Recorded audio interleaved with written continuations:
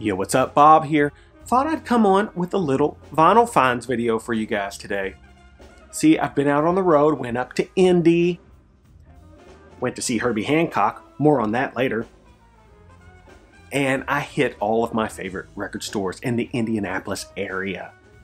In particular, Indy CD and Vinyl and Luna Records, both in the Broad Ripple area, right?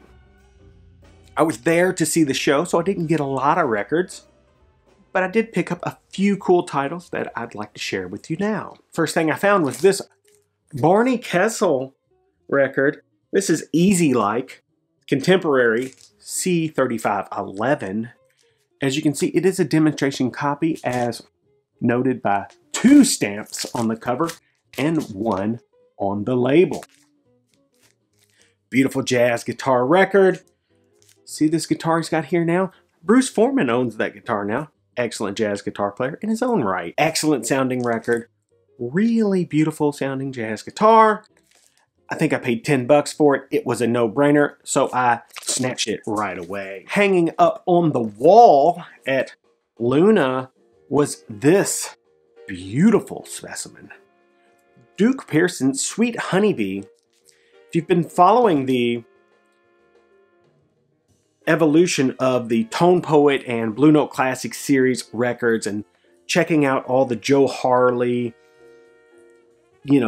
interviews and information, you probably heard him say that the tapes for this record are damaged or totally non-existent. Point is, there's not going to be a all analog cut of this record by Mr. Kevin Gray.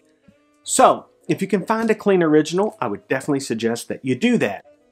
Duke Pearson on piano, Freddie Hubbard on trumpet, Joe Henderson on tenor, James Spaulding on alto, Mickey Roker on drums, Ron Carter on bass. This is an excellent date. I would definitely suggest if you see a copy that's clean, get it. This one is in the shrink. It is a stereo, near mint. And it's just absolutely beautiful. Happy to have it in my collection. I paid up for this. I think I paid about 70 bucks for this. So $70 to $100 maybe is, I think, a fair price if it's very, very clean. I was down at Indy CD and Vinyl, and I was already in a piano vibe, I guess. Going to see Herbie. Just bought that Duke Pearson record. I saw this hanging, and I thought, yes, 30 bucks. First original pressing on Blue Note.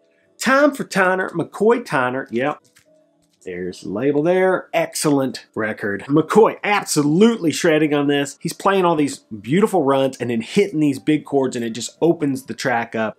Just fantastic stuff. Personnel on the record. Bobby Hutcherson is on vibes, low key. McCoy Tyner on piano. Herbert Lewis on bass, and Freddie Watts on drums. There is a Tone Poet of this, I believe. Probably sounds magnificent, but, if I can pick up a clean OG for cheap, I will do it, yes. Last but not least, I was in Indy to see Herbie, a very important location for Herbie in general. And I wanted to get something Herbie Hancock associated. It's not something he played on because I have most of his records. Something Herbie associated. When I saw this record, it's something I've been looking for a while. I was trying to find it in the wild, organically for a decent price. And when I saw this one for 30 bucks, I knew I had to have it. Written in black Sharpie on the outer sleeve, VG+, VG+, Rare, 1975, Jazzy, Funky, Soul. The Headhunters record. Survival of the Fittest. Check out this cover. Dope. Herbie is producing on this, and the Headhunters are doing all the heavy lifting. Very funky record. Soulful, earthy sounding. Definitely have that typical Headhunter sound, but with a mix of kind of a almost later Meters vibe, especially on the track God Made Me Funky. Man, this is a killer record. Almost sacred music around here. Absolutely love this record. Drums and percussion, unbelievable. The bass playing is solid as a rock and super funky. And of course, Benny Moppet. You got Bill Summers, Paul Jackson, Mike Clark on drums, and Blackbird McKnight, who shares the same birthday as me. That's right, April 17th. It's coming up. On guitar, yes. All right.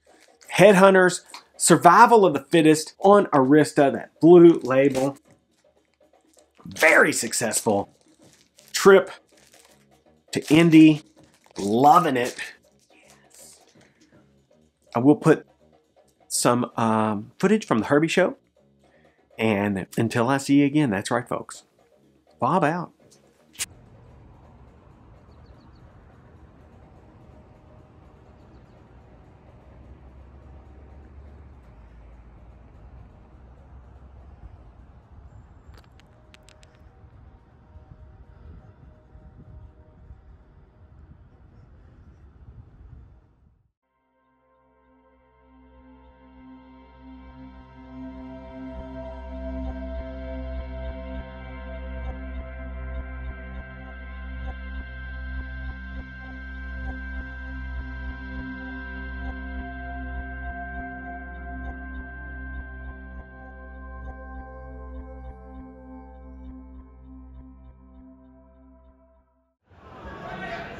Yeah.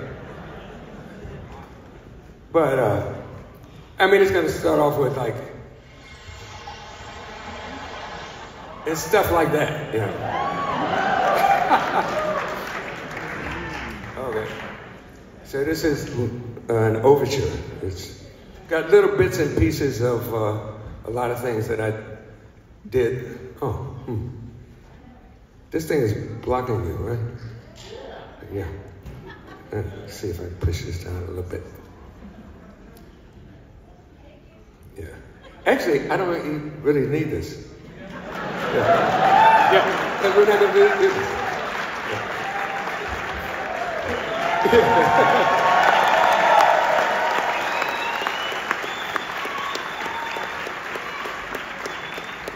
It's not because it's not because I remember what's on that paper. It's not, I don't remember too many things these days. But we're not going to play that piece. So. Okay, we're going to start this off and then buzz through a lot of things. Then I'll talk to you later, okay? All right.